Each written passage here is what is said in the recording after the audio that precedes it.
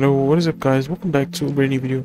In today's video I'm going to be Luffy Gear 5 for 24 hours in Bloxfruits, and today I'm just basically going to be showing you guys all the moves in it and showcasing basically the transformed and untransformed version. So let's go into the video. But before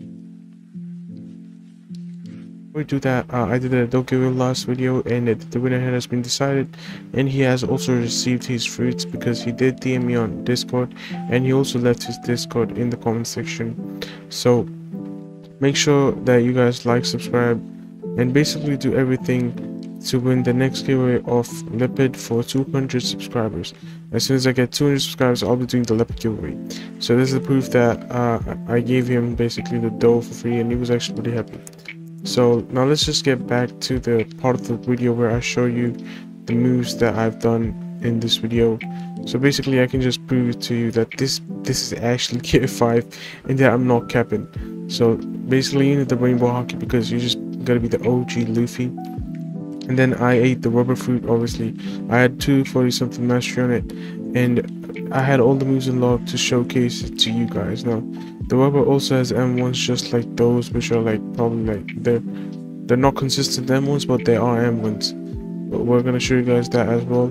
So let's just make the game more smoother. So let's on the hockey, and let me just show you the untransformed moves. Now as you guys can see, rubber does with the untransformed, the cannon does around 3000 damage, which is pretty OP with just one move.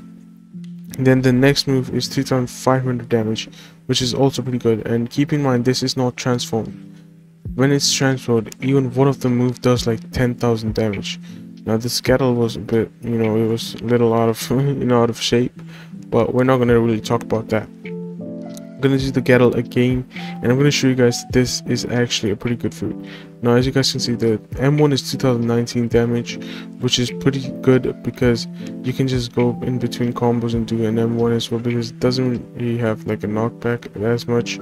It's just a short knockback. So the Gattle does around 5000 damage, and you can also move the person around with your Gattle, which is also pretty OP.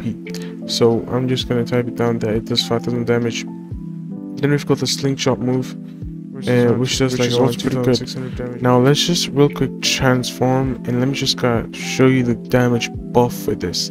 Now this is where the Gear 5 hits in. It doesn't have the animation, but just look at the damage buff. We're doing 2330 damage from the M1 already, as you guys can see, which is a buff of 200 damage. And then the cannon is doing a buff of 400 damage, which is 3400 damage in total. And then we've got the smash move, which is a bit hard to use sometimes, but it does around 4000 damage, 2800 to be exact, which is also a lot of damage. Then we've got the Gattle move. It's pretty fast, that's why you can't even see the Gattle. Now it ended before the person died, so we're just gonna do it again when it's off cooldown. And I don't know where I got those rubber from, but whatever. So let me just do the Gattle on this person again. So as you guys can see, we're doing consistent a lot of damage, and we did almost 10,000 damage, which is insanely OP. I did not actually believe these kinds of results from the Gattle move, but it's pretty good.